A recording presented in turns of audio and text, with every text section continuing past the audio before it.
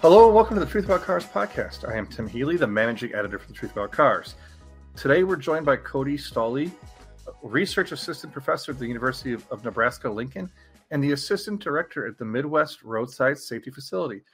He'll be discussing a study they've done on how the weight of electric vehicles impacts safety.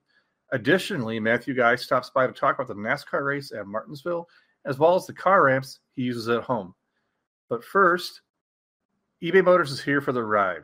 With some elbow grease, fresh installs, and a whole lot of love, you transformed 100,000 miles and a body full of rust into a drive that's all your own. Brake kits, LED headlights, whatever you need, eBay Motors has it. And with eBay Motors Guaranteed Fit, it's guaranteed to fit your ride the first time, every time, or your money back. Plus, at these prices, you're burning rubber and not cash. Keep your ride or die alive at ebaymotors.com. Eligible items only and exclusions apply. Okay, welcome back to the Truth About Cars podcast. We're talking about the stuff we use in our own homes and our own garages with Matthew Guy, one of our contributors. And Matthew, how are you doing today? Hey, I'm doing pretty good, Tim. How about you? I'm doing well, and we need to remind our listeners that eBay Motors is here for the ride with the parts you need at the prices you want, and with eBay Guaranteed Fit, they're guaranteed to fit your ride the first time, every time, or your money back. Keep your ride or die alive at ebaymotors.com.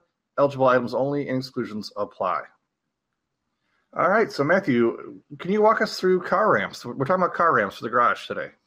Yeah, and it's something that, car ramps are something that I've always used because I don't live in a spot where the garage is tall enough to put in a lift or anything like that. And yet, this big old noggin on top of my body doesn't really permit me to slide under a car very easily, right? I tend to hook my nose on all of the frame rails and everything like that. They say if you put another nose in the back of my head, you can use me for a pickaxe, right? So that's why I think it's important. It helps me, anyways, to get the car up off the ground if I do put it on a set of ramps. And of course, ramps don't help for when you're changing tires because you're literally driving up on a set of ramps. But I like using ramps for oil changes. Used them just the other day when I was diagnosing a cooling problem in my Challenger because it allowed the front end to get up a little bit off the ground and just helped me root around in there a little bit easier to find what the actual problem was. So I've been using ramps for decades. And we just picked up a new set from eBay Motors, and they're very different from the ones that I've used in the past. How so? So these are, we would say, composite. I mean, you don't want to say plastic because that has a negative connotation in my brain anyways. And they're more than just plastic, right? They are of a composite design. And the ones that I've had in the past have been metal, have been all metal. And they had the metal ones had a pretty steep incline to them. So I had to go and I had to buy some extensions for them so that I would be able to clear the lip on the front bumper of the car I had at the time and all that type of stuff. These composite ones, they're from a company called Megan Racing, and I love the SKU for it. It's called Mr. Ramp. And it's just, the AMR is just short for Megan Racing, right? But Mr. Ramp sounds absolutely fantastic. And they've got 3-ton capacity, so I mean, it's enough to even hold up my Challenger, which weighs as much as the sun. And they raise the car up enough. Once you get up onto them, there is a little bit of a dip. So I always try to have another person with me, at least looking, saying stop, once I do get up onto the ramp.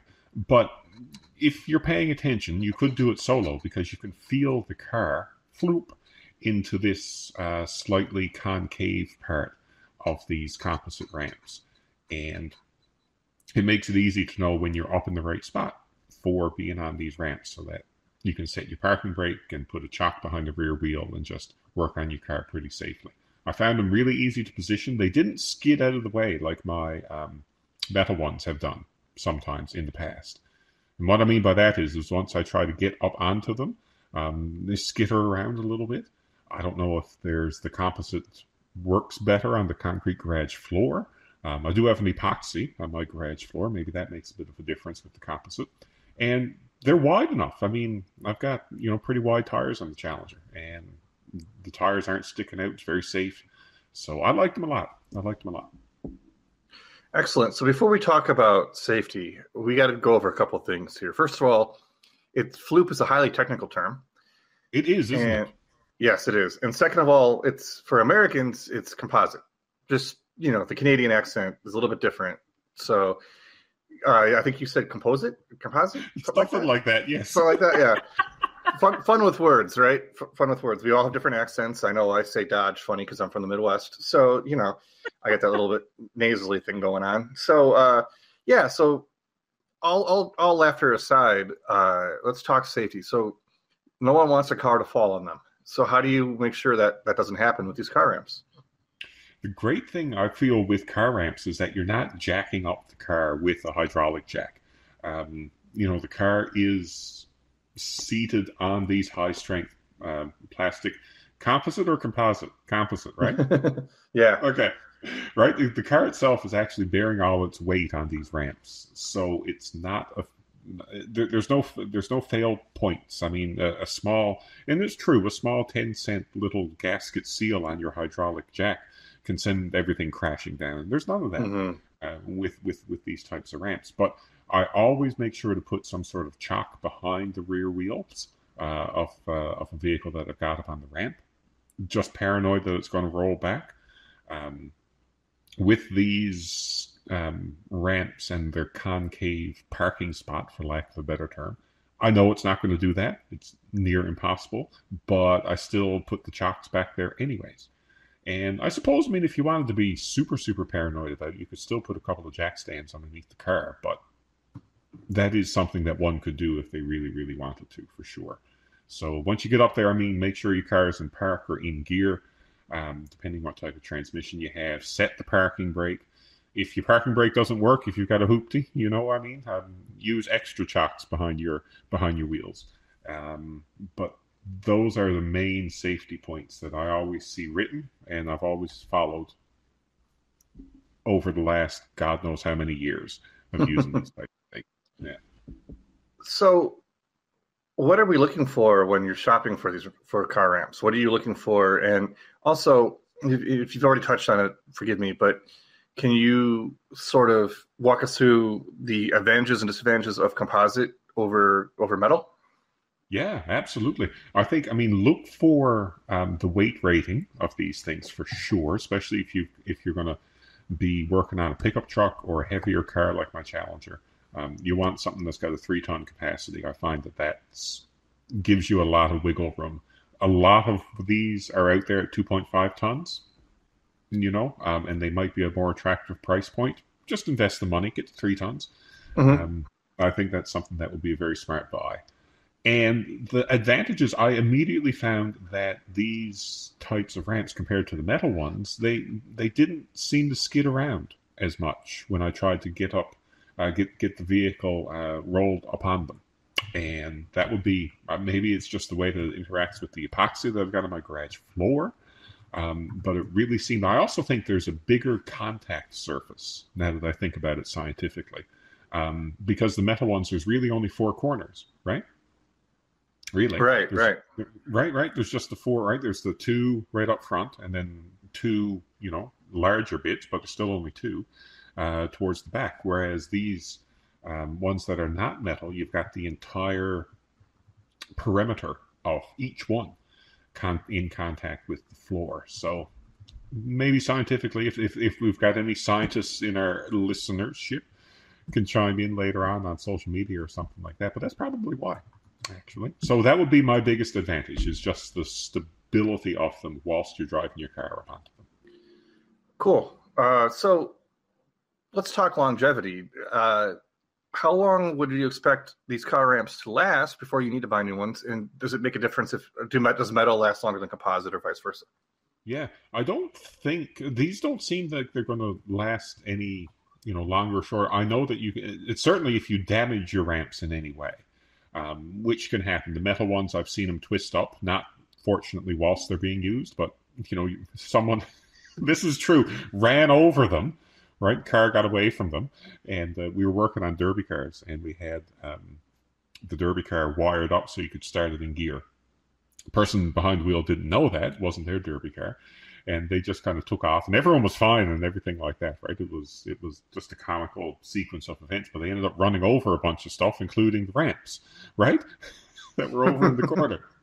So just immediately recycled those and got new ones. So if something happens to these, whether they're metal or this particular type of material, if there's a chip in them, if you drop something heavy on them, I think you should replace them. But other than that, I mean, they should last for decades. The metal ones that I have lasted for decades, and I've used them. I haven't abused them, but I've certainly used them well, and I expect these made up of the different newer material are going to last equally as long as well. Excellent, excellent.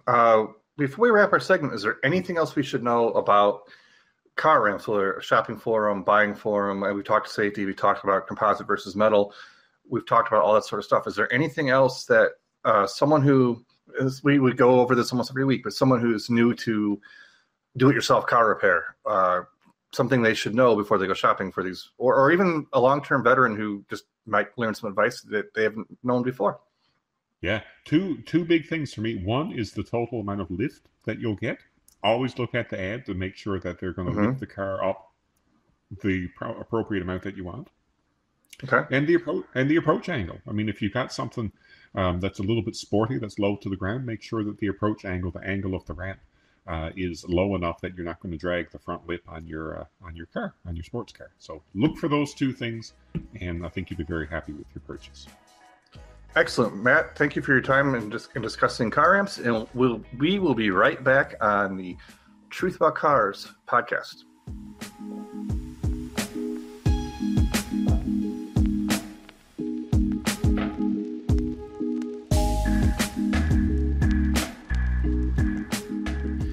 eBay Motors is here for the ride. And you might have a car that you love the most, like I do. I love my Fox body Mustang that I once had the most. That car meant a lot to me, even though it's long gone, and I really wish I had kept it going. And if I, perhaps back in the day, if I had known about eBay Motors, I could have kept it running, because with over 122 million parts, you can make sure your number one ride or die stays running smoothly. With brake kits, LED headlights, roof racks, bumpers, whatever your baby needs, eBay Motors has it. And with eBay Motors Guaranteed Fit, it's guaranteed to fit your ride the first time, every time, or your money back. Plus, at these prices, you're burning rubber, not cash. Keep your ride or die alive at ebaymotors.com. Eligible items only, and exclusions apply. And welcome back to the Truth About Cars podcast. My name is Tim Healy. I'm the managing editor, and I'm here with Cody Stolle, who is a research assistant professor at the University of Nebraska Lincoln, and also the assistant director for the assistant director for the Midwest Roadside Safety Facility. Cody, how are you doing today? Doing very well, thank you. How are you? I'm doing well. So before we begin, can you give us a little bit of background on yourself, and how did you wind up in your current role? Absolutely. I actually long-term aspired to be a pastor like my father. And around my senior year of high school, a man who was going to our church, who's a friend of my dad, offered me a job at the University of Nebraska Lincoln, go be a freshman worker at the Midwest Roadside Safety Facility. And 20 years later, now I'm helping to run this place. Oh, excellent, excellent. So can you explain what it is that you do at your facility and what you do in your role? Absolutely. The role of the Midwest Roadside Safety Facility is strictly aligned with saving lives. Vehicles leave the roadway and encounter all sorts of features that are located there, the most deadly of which have historically been trees, but also utility poles, bridge piers, drop-offs, etc. You name it. If it's on the side of the road, occupants in those vehicles can be exposed to hazard during impact or encountering those features. And so we help to state departments of transportation to design features for the roadside to make the roadsides more forgiving and safer for those vehicles which encounter that, to try to save the lives of those people who were involved in crashes or run off-road events without crashes.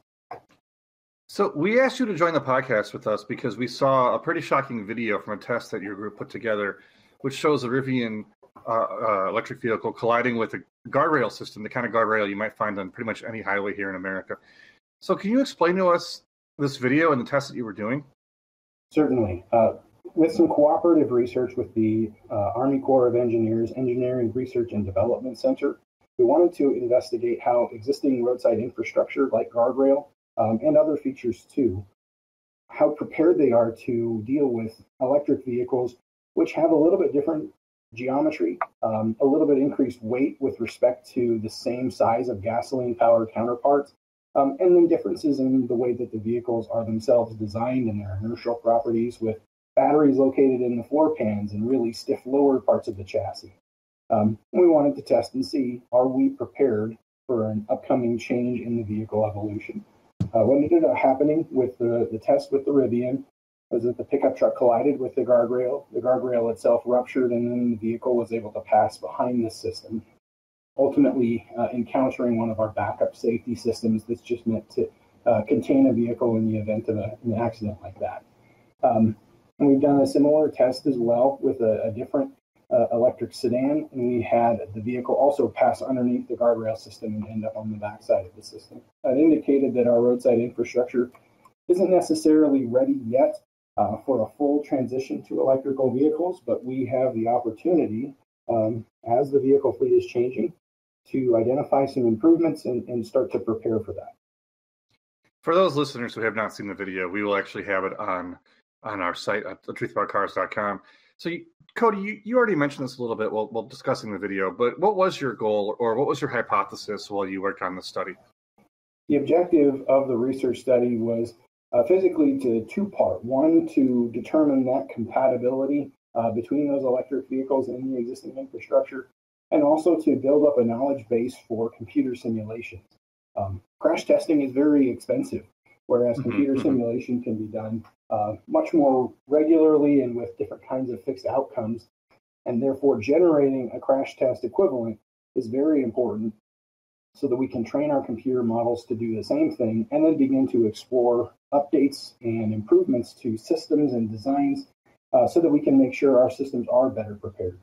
And then later on down the road, we'll full-scale crash test it again and make sure that the design work that we've been doing in the middle was effective.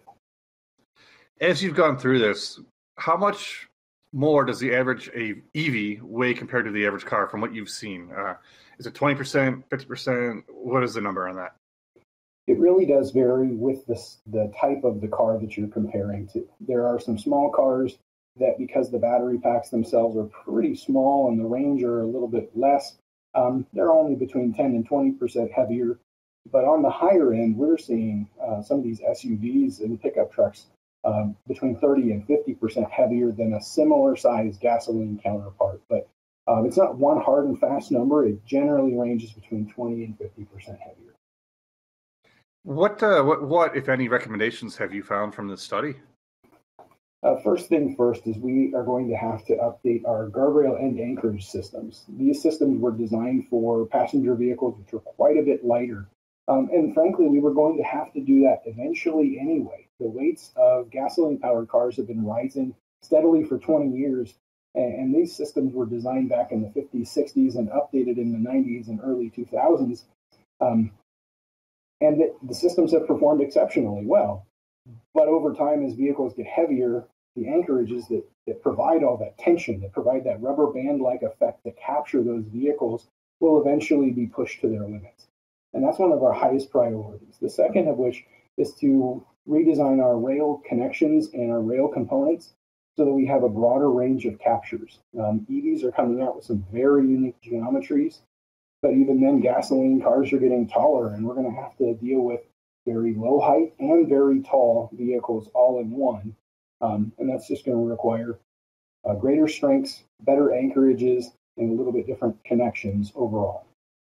I'm actually really glad you mentioned that even internal combustion engine vehicles have gotten heavier over the past two to 3 decades, because that kind of brings me to my next question. So obviously you were focusing on the weight of new EVs as you went through this video, but obviously cars have gotten heavier, large trucks have gotten heavier, particularly HD, heavy-duty pickup trucks. So I would assume then that what you're talking about with EVs also holds true for internal combustion engine vehicles, as you just kind of said, and especially larger ones like HD trucks or, full-size 3-row SUVs. I would assume that common sense would suggest that it holds true, right? Yes, I think it's a fair statement. Right now, vehicles that have been getting safer and safer by adding new safety features and increasing in size. We're seeing rollovers deplete, which is great. We're seeing longitudinal crash pulses decrease. That's great. But kind of the contrast to that is what you said, is all vehicles are getting heavier. And as they do, the existing infrastructure isn't necessarily prepared to handle that. And it requires a change that's fairly holistic. So, okay, we've been talking about guardrails and that sort of thing, but can you expand a little bit on the weight of EVs if an EV collides with an internal combustion engine vehicle? I mean, obviously, basic physics are basic physics. I think even those of us who struggle with math and science can at least conceptualize that heavier vehicles tend to do a number on less heavy vehicles in a collision. But can you kind of walk us through if an EV and an ICE collide and the EV is heavier? Are there more risks beyond what seems obvious? Well, probably the best news that I can provide is from standardized testing conducted by the National Cooperative Highway Research Program and the Insurance Institute for Highway Safety. These EVs are not generating significantly higher loads during those crash pulses, but they are generating a pretty good amount of safety longitudinal crush. That protects the occupants in the EV, but it will also protect the occupants in other vehicles too. This is a pretty substantial advantage of having a frontal trunk or a frunk, as well as additional crush space in the front of that car that the electrical engine doesn't occupy that the gasoline engine used to. That makes sense. That makes sense. Yeah. Yeah. By extending that pulse, by increasing the amount of time by which that vehicle was slowing to a stop, you actually decrease the amount of force being transferred by the electrical vehicle to the gasoline vehicle and vice versa. And that actually has led to a pretty good amount of safety improvement for those vehicles relative to their gasoline-powered, tight front-end compacted compartments, although all vehicles truly have been getting safer over time. The second thing is we've conducted a limited study of crash data through 8 state departments of transportation, looking for all crashes involving battery electric vehicles, and then comparing them to similar types of crashes involving gasoline vehicles and hybrids. To date, we have not seen a significant difference in the injuries or severities of those two crashes, and indicating that, at least for now, there isn't a very big amplification of safety risk with EVs or gasoline vehicles. We're seeing an overall betterment across the board. Interesting. And so you touched on this just a second ago about all vehicles being safer. But one thing I was thinking of as I asked that previous question is, yes, basic physics is what it is, and heavier is going to do damage to smaller or lighter. But at the same time, all the different safety features we have in today's vehicles mitigate that, right? So have you seen that if a larger, heavier vehicle collides with a lighter vehicle, have you seen, this might be a better question for the Insurance Institute, but I was wondering if you've seen this in your own research. Have you seen a scenario where, the lighter car, the driver walks away okay because of all the airbags and all the other safety, passive and active safety equipment that are on modern vehicles? I would say that right now, sales data itself may be the greatest form of tempering. We've been very closely tracking sales data in 4 electric vehicles to date. It's overwhelmingly in the passenger car sector. There are some SUVs or smaller CUVs that are EVs, but sales data is overwhelmingly towards the small to mid-size car and even in the full-size sedan EV versions. And that means we're not really seeing a lot of those scenarios where these very large EV pickup trucks and SUVs like the GMC Hummer or the new Chevy Silverado EV, because there is fewer of those type of size of vehicles, we're not really seeing a lot of that crash data. So the concern is warranted, but we don't have the data yet to show that is a problem that needs to be addressed. Yeah, I'd be curious to see how that plays out. Would a Hummer versus, say, a Mini Cooper, would the Mini driver really run into trouble, or would all the airbags and that sort of thing and crash structure and impact structure, all the sort of safety features that are baked into every modern vehicle, sort of help the driver, even if they're in a much smaller vehicle? So I'd be curious when that data comes through. Moving on to, or kind of circling back actually, to the weight of EVs, the heavier weight of most EVs, as well as, to a lesser extent, larger, just the growing size of internal combustion engine vehicles over the past 20 to 30 years. Hey, have you seen more damage to our roads, especially in the Midwest? I live in the Midwest as you do as well. I'm in Chicago, you're in Nebraska.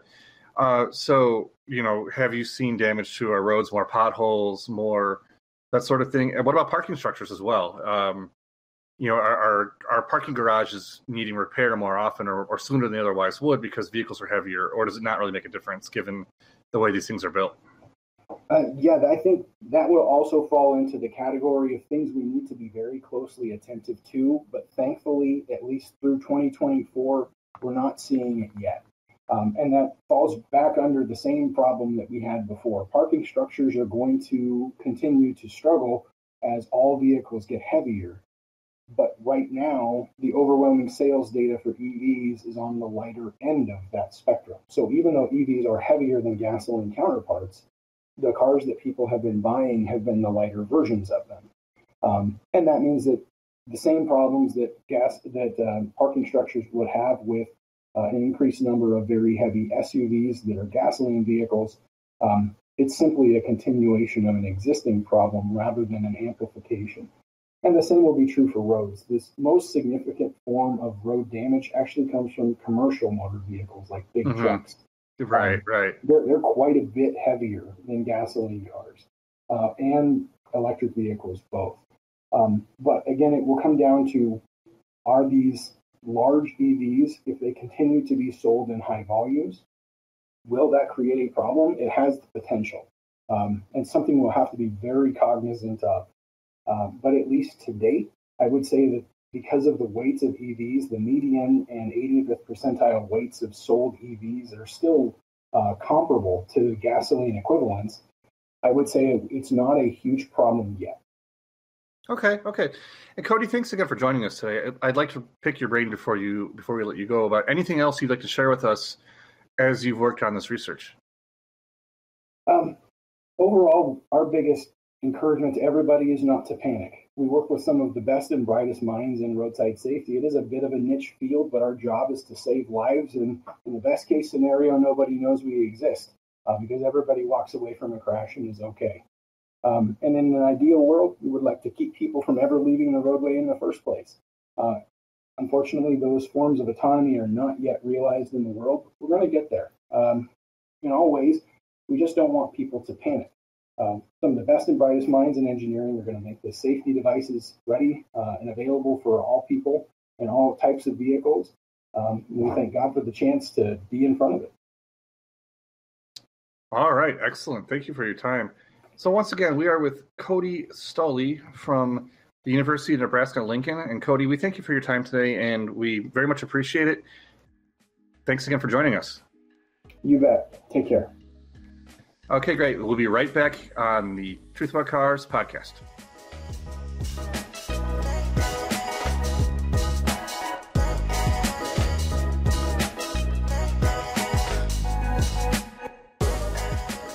eBay Motors is here for the ride. With some elbow grease, fresh installs, and a whole lot of love, you transformed 100,000 miles and a body full of rust into a drive that's all your own. Brake kits, LED headlights, whatever you need, eBay Motors has it. And with eBay Motors Guaranteed Fit, it's guaranteed to fit your ride the first time, every time, or your money back. Plus, at these prices, you're burning rubber and not cash. Keep your ride or die alive at ebaymotors.com. Eligible items only and exclusions apply. Welcome back to the Truth About Cars podcast. And one of our newer initiatives here on this podcast is we're going to be talking about NASCAR a lot going forward. We'll have Matthew Guy, one of our contributors, as well as a few other folks who follow NASCAR closely, and myself, discussing NASCAR every week, mostly rumors and controversies and sort of interesting stuff like that, not just straight up race recaps. So speaking of racing, though, like last week we talked about Richmond and what happened there, and we had a second week in a row where there was an overtime finish. This was at Martinsville. And so Matthew, walk us through kind of your take on what happened at Martinsville and how Hendricks Motorsports finished 1, 2, 3. I believe it was also their 40th anniversary. And you also had a take on Martinsville racing, short track racing in general, that you wanted to share with us. Yeah, no, absolutely. And you're right. I mean, they did lead. I find it funny that, and of course, 1, 2, 3 is a huge accomplishment. And yes, it's 40th anniversary for Hendrick. And if anyone thinks that this is a conspiracy or if this was scripted, I mean, it's pretty difficult to do that in NASCAR. I think it's hard to script anything with cars going really, really fast. Yes, right. I mean, I've been watching NASCAR since 1991. And there's been an awful lot of really good storylines, and sometimes it works out. I mean, Davey and Bobby winning on Father's Day, that type of stuff, right? I mean, the Allison family. So I mean, there's always going to be those sorts of, especially these days, all sorts of conspiracy theories. But yeah, I mean, Hendrick did do 1, 2, 3. I know there's no podiums in NASCAR, but there's podiums in other motorsports, and doing 1, 2, 3 is a pretty is pretty big. It still counts as a podium, sure. Why not? It does count as a podium, even though they don't officially do it. They have winners. If you ain't first, you're last, right? Ricky Bobby. Exactly right. That type of attitude. But what was it? It was William Byron. And by the way, may I say, William Byron is fine, but I wish to God he would have gone with like Billy Byron or something like that, right? Just alliteration. And it would have fit the NASCAR vibe so much better instead of William Byron, right? I mean, when I think of William, he sounds British, yeah. I think of Prince William, right? Which is not NASCAR. It's just the opposite. No, anyways. It would be like European sports cars, yeah. But if anyone from Hendrick is listening, and I know you're not, but Billy Byron got the win, and then that was followed up by Larson and then Chase Elliott. And I think the race itself, there's definitely room for improvement with NASCAR short track package these days. That's not new. I think NASCAR also realizes that. I think where NASCAR and its fans differ is the urgency for making changes to the short track package with this, next gen car. And it's been 3 years ish. Ever since the next gen car was introduced, horsepower was brought down to 670, and it doesn't lend itself. There have been changes to the body. There have been changes to aero. Then it's not just fans looking for more horsepower. Their drivers are saying the same thing too. So with those sorts of things in our minds, you think 2 years ago, Billy Byron also won Martinsville in 2022, and that was also panned as a boring race, right? So not to suggest right? Not to suggest that Billy's only winning boring races, but there are some parallels along all of the short tracks now that we're into year 3 of the next gen car, and more horsepower would fix it. So, speaking of boring races, one thing I like about short track racing is the attrition, and that's why I find short track racing fascinating. Is there's more? I don't want to say there's more wrecks because, well, there probably are just because there's cars that are closer together and there's more bumping and banging than there's a super speedway. But I also feel like, the tracks with a short track, it's easy to catch up to lap traffic, or lap traffic, you've got a faster car. So that's why I find short track racing fascinating, is the attrition aspect. But this particular race, and I didn't catch the first half of it, I caught the final half. This particular race didn't have really that sort of thing. It just a little more straightforward. A little bit more straightforward for sure. And it's still, it is certainly still an accomplishment to win the grandfather clock at Martinsville, no matter what you're doing. Yeah, I did see that discussion. That was pretty cool, actually. Right? And Jimmy Johnson was quietly flexing on social media. He was giving the tour of all of his... And the man's won how many? 9, I think? I didn't see the social media post. I just saw what the broadcast was talking about, how the original grandfather clock still belongs to a NASCAR family. Right? Yeah, the daughter of Fred Lorenzen, I believe. His daughter gave it to a friend, and the friend is the father of an ex-driver or something like that. Exactly, right? And just I find that those, sort of quirks and the grandfather clock at Martinsville is so cool. Never mind the hot dogs, right? I mean, Martinsville. Oh, yeah. Right, Martinsville's famous for its hot dogs.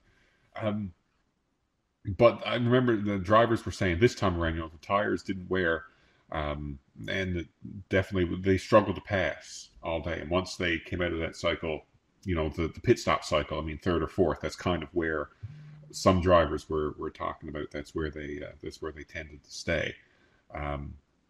And Larson, again, in the Hendrick camp, he led something like 90 laps. He had about 80 or 90 laps. And he's in the series lead now, 14 points over Truex, which we talked a lot about last week. And he finished down 20th-ish or something like that. Yeah. Go ahead. I'm sorry. No, go ahead. I was going to say, we were talking about avoiding boring races. I will say this race at the end, like Richmond the week before, did get interesting. So, like I said, I tuned in a little bit late. I was watching the women's NCAA basketball championship, and I turned in a little bit late to NASCAR. I was going back and forth during commercials, but I really caught the end of the NASCAR race.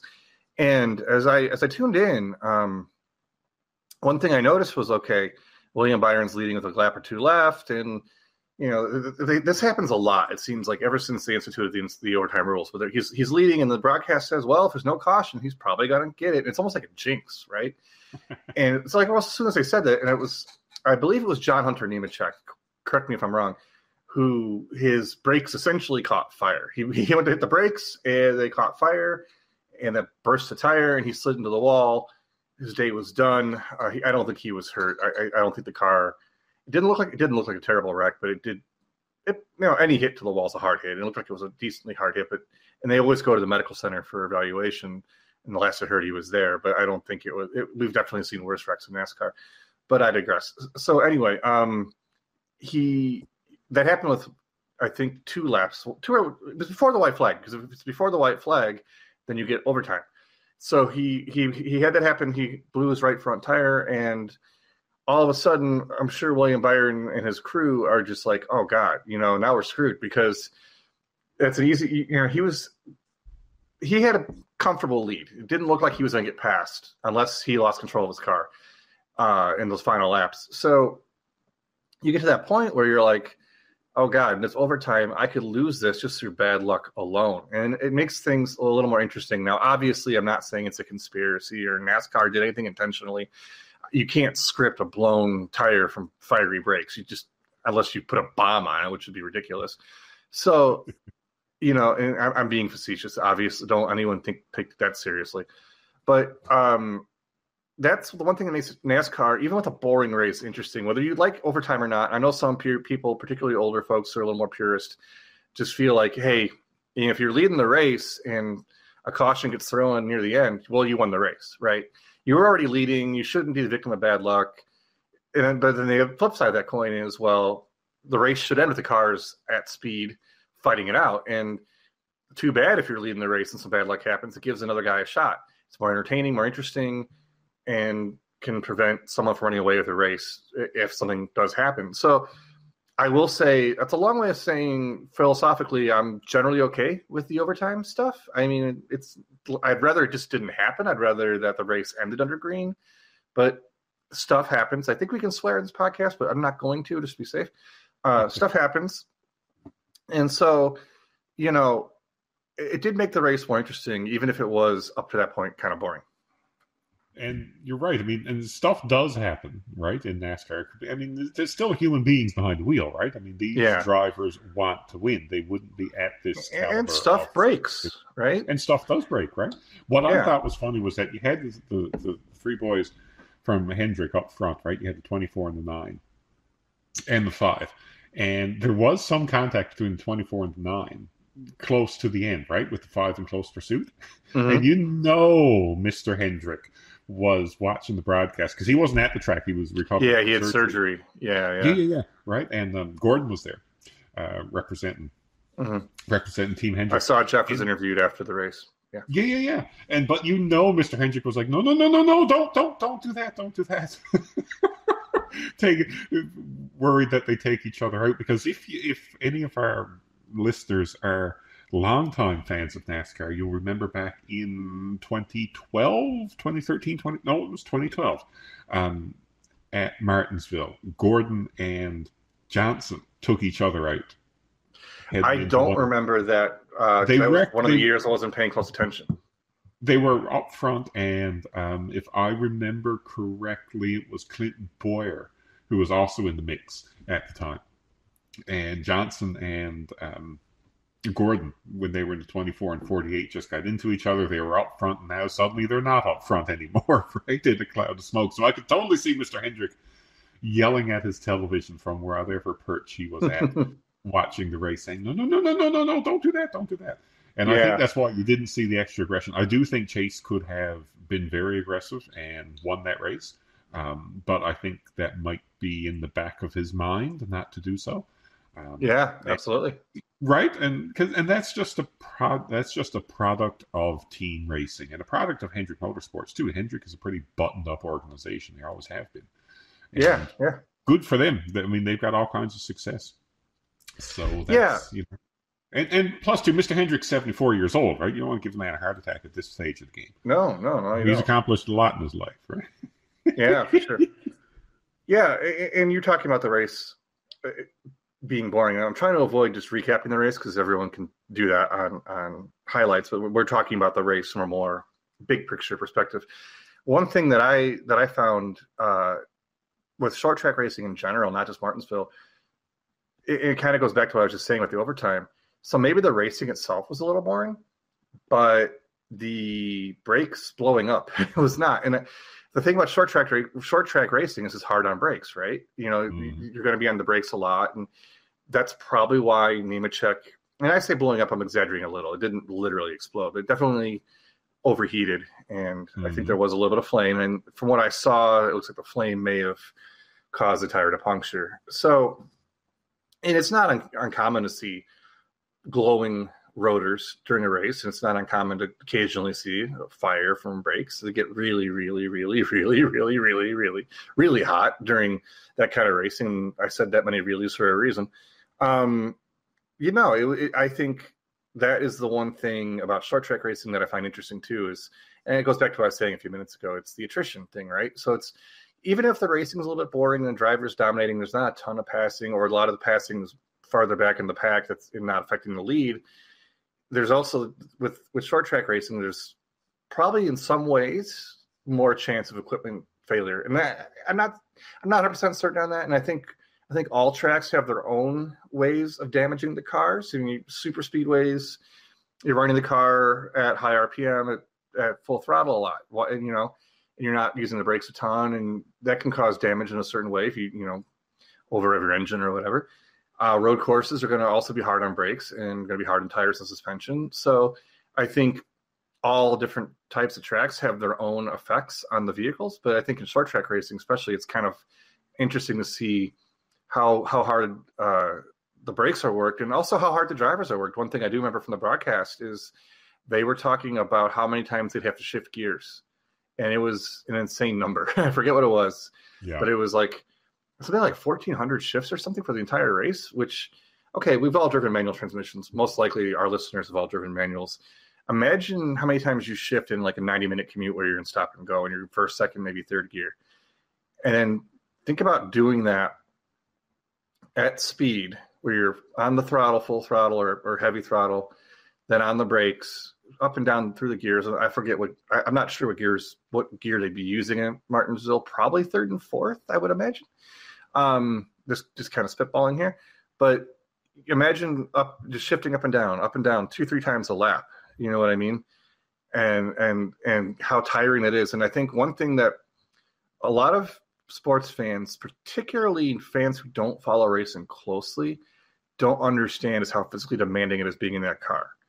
And I don't even think we as fans of racing can really fully understand it. It's hard to understand unless you've done it. And most of us have not done it at that level. Now, if you've done it at a low level, like dirt track racing that you do on a Saturday night, and you pour a few $100 into an old hoopty and race it, you might get a taste of it. Anyone who's done a Richard Petty experience, which I have, you get a sense of it, of how physically demanding it is, but you don't really understand it unless you're a professional driver with 30 other drivers out there for 3 to 4 hours. No food breaks, no bathroom breaks. And those cars, they don't have power. I don't think they have power steering. I'm pretty sure they don't have power brakes. So and even if they did have power steering and power brakes, which some racing cars do, it's still physically demanding. So I think that's the other interesting part about Martinsville is how much demand it puts. So how much demand it puts on the car and how much demand it puts on the driver. So I think even if the racing itself looks a little boring, that aspect of it is one reason why I tune into short track races. And there's a whole host of different skills, right, for the different tracks. And I don't care. I mean, some people were complaining when they brought out the sequential transmission recently instead of the H pattern stick shift, right? But it's still, you still need to know when to shift. You're still actively operating that shifter, like you said, thousands of times during the race. And I think it still adds to the difficulty of driving one of these beasts around. This is not exactly a light car. You still got to wrangle this thing around the track, right? Yeah. So, I agree. So, I mean, if NASCAR can find a few more horsepower down in the couch cushions at Daytona, well, that'll help a lot too. So it'll certainly add to the levity, no doubt. Yeah, excellent. So Matthew, thank you again for your time talking about NASCAR and our other segment stuff we use. This has been our little NASCAR chat here on the Truth About Cars with Matthew Guy. Matthew, thank you for your time, and we will be right back on the Truth About Cars podcast. eBay Motors is here for the ride with some elbow grease, fresh installs, and a whole lot of love. You transformed 100,000 miles and a body full of rust into a drive that's all your own. Brake kits, LED headlights, whatever you need, eBay Motors has it. And with eBay Motors Guaranteed Fit, it's guaranteed to fit your ride the first time, every time, or your money back. Plus, at these prices, you're burning rubber and not cash. Keep your ride or die alive at ebaymotors.com. Eligible items only and exclusions apply. We thank Cody Stolle and Matthew Guy for their time, and we thank you for listening. You can find us at TTAC.com, that's TTAC.com, or The Truth About Cars, all spelled out, thetruthAboutCars.com. I'm Tim Healy, the managing editor for The Truth About Cars, and we will see you next time.